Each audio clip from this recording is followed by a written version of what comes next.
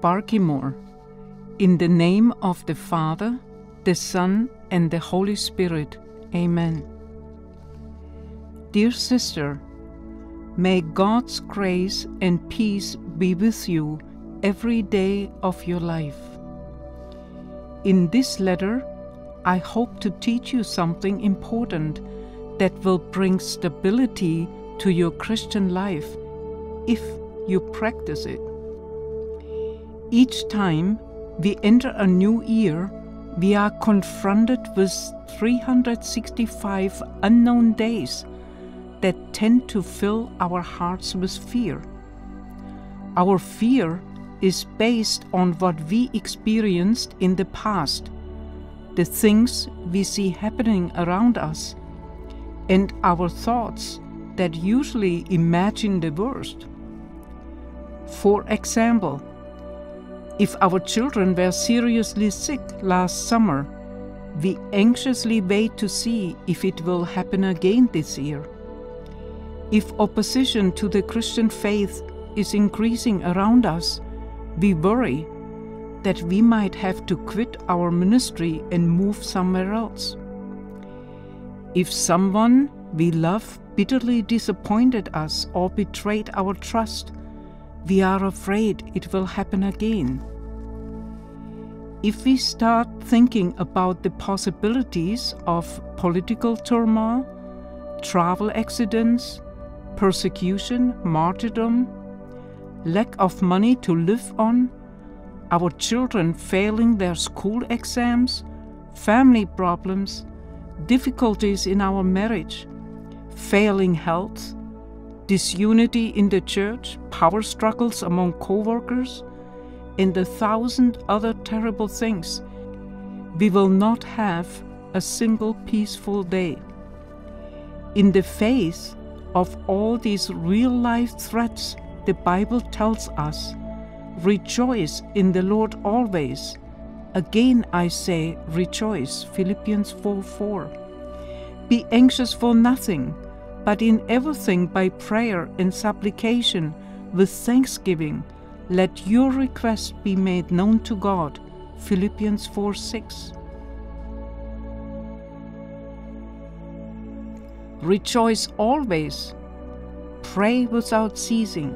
In everything give thanks, for this is God's will for you in Christ Jesus. 1 Thessalonians 5:16-18. Are we to close our eyes to reality? The truth is, the world we live in is not getting better. We are surrounded by wars, terrorism, persecution, sickness, and all those things I listed earlier. As Christians, we are not immune to life's struggles as long as we live in this fallen world. In addition, Satan is our enemy, and we are constantly engaged in a spiritual battle. God doesn't ask us to close our eyes to reality or pretend that nothing negative can happen to us. Instead, God wants us to change our focus from the fearful things of this earth to Him. Only when I look at my Heavenly Father can I put all the threatening things that surround me in this world in the right perspective. It then will become real to me that my Heavenly Father loves me.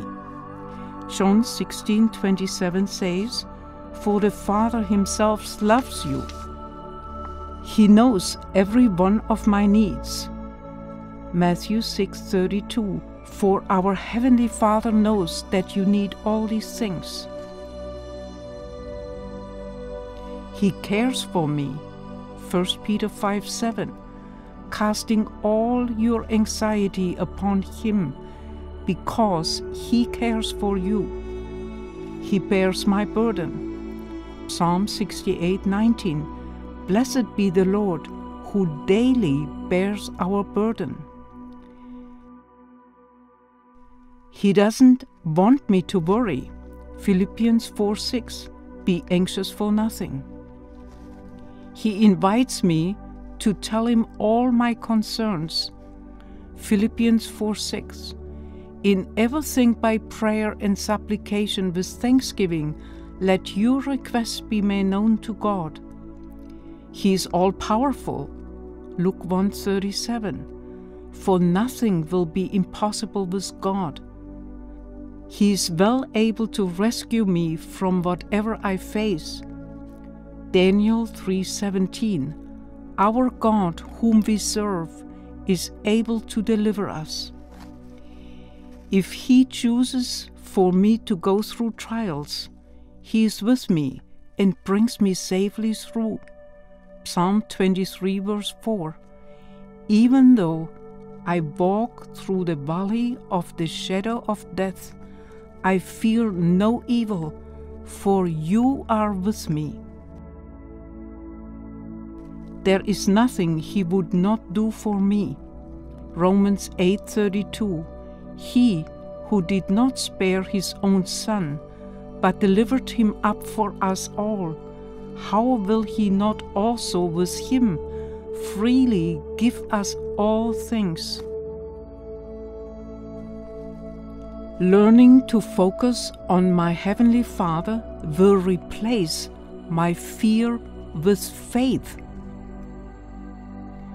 Faith will enable me to rejoice and give thanks, like the Apostle Paul wrote in 1 Thessalonians 5:16 through 18, because I trust Him to have a solution for me.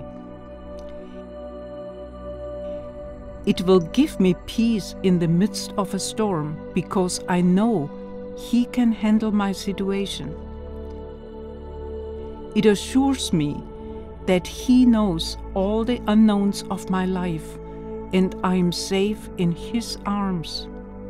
Faith is what pleases God and what moves His hand to work on my behalf. We read that in Hebrews 11 verse 6 and Matthew 21 verse 22. Faith is the shield with which I must protect myself with during an attack from Satan. With it, I will be able to extinguish all the flaming missiles of the enemy. Ephesians 5:16. During this year, I challenge you to practice replacing your fear with faith.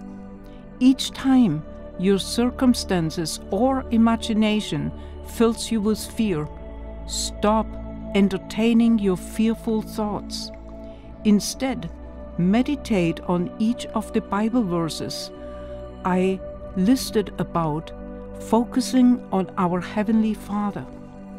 As you do, look at your situation or fear in the light of each verse and ask God to make His word alive to you. If going through these scriptures once is not enough to replace your fear with faith, do it 5, 10, or 20 times until your spirit is able to believe God's word.